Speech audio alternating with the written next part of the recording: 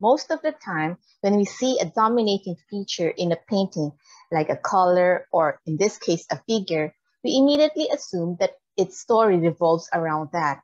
And we would be right, because a focal point in an artwork is how an artist opens his or her story.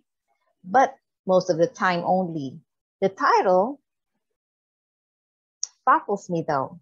She doesn't look bloody at all.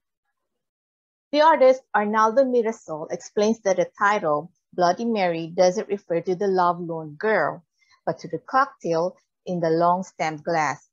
He goes on to comment on the effects of liquor ads, which for many years now have been targeting women.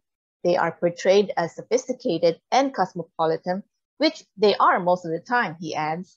As a result, seeing women, including teenage girls, in raucous drinking sessions, not only inside homes, but also on the streets, has become acceptable. But in Mirasol's work, she is only visible to nature.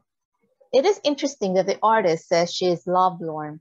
That wasn't the impression that I got, as I saw a woman who is contemplative. But his explanation has now influenced my perception, especially when I look into her eyes. The moon symbolizes a female, and a crescent shape, which we see all over, symbolizes love.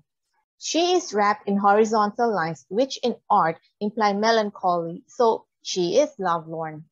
The blue color suggests relaxation, power, and dignity, so she is drinking socially, and hopefully moderately, in spite of the bottle beside her. In Greek mythology, Cupid uses an anthurium like the one adorning her hair to make people fall in love. When will the new love come? We don't know. But in the meantime, she spends time with herself, her drink, her guitar, and her faithful cat. With her intellect, she doesn't need a man to find joy. How do I know she's smart? Well, surprisingly, in art, watermelon symbolizes intellectual prowess. Beige is the color for unity, suggesting that her intellect and emotion, or her mind and heart, are one in her pursuit of joy.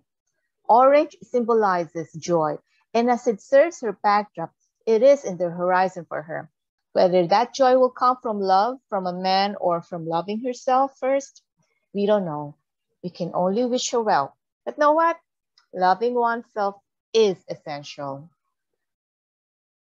Art is essential.